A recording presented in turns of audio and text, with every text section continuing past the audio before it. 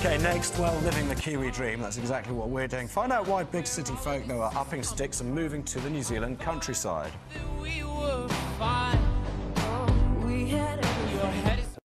We're going to talk about this family. They've gone from one of the biggest cities in America to a quaint Wairarapa farm, and it's the last place on earth Jared Gulian thought he'd end up. But he's just one of many Americans who have discovered the Kiwi way of life. We sent James Ramsey for a day on the farm.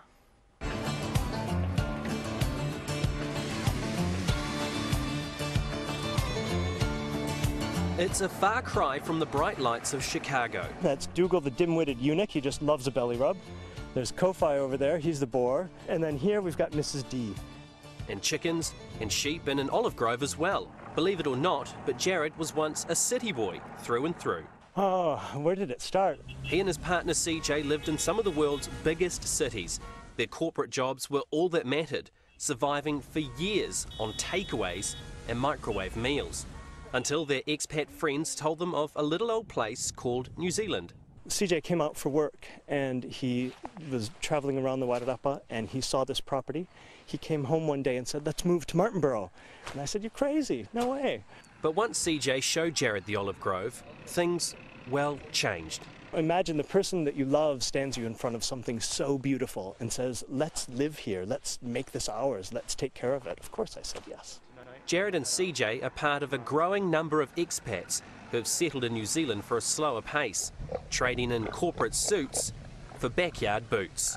Did you ever think in a million years they'd be here, of all places? No, and about a couple months ago, he was walking out to the chicken coop with chicken feed and a pig following him. And I was like, who is that child? Who is that man? And what did you do with my son? That's Jared's mum Diane and CJ's auntie Mims. They visit nearly every year. In my wildest, I never thought I'd be in your wonderful country. Yeah, we haven't told them we're here forever. No. So now Jared and CJ spend the season harvesting their olive grove. And you're probably wondering where CJ is. He's right there. He is elusive.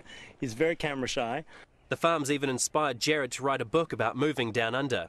While running the farm has been a learning curve, the biggest lesson they've learnt is how to be part of a community that cares, something that's hard to find in the big city.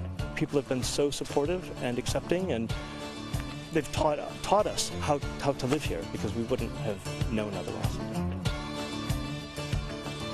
Wow, what a cool story. James, what a great story you told us. They were pretty cool guys, and they had pretty much, I was very envious actually, they had a very cool lifestyle out there in the Wairarapa.